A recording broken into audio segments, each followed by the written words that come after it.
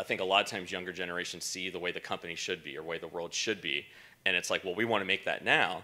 But then sometimes it's about taking also into account of, hey, maybe the previous generation, we're not quite ready yet, or hey, maybe we need to pump the brakes or slowly kind of bring us around. And that's where I think a lot of times maybe some of the friction comes about, where maybe it's interpreted as something that's negative, and really it's just more about, hey, we all have the same goal. Maybe it's more about we just disagree with how to get there and how quickly to kind of get there.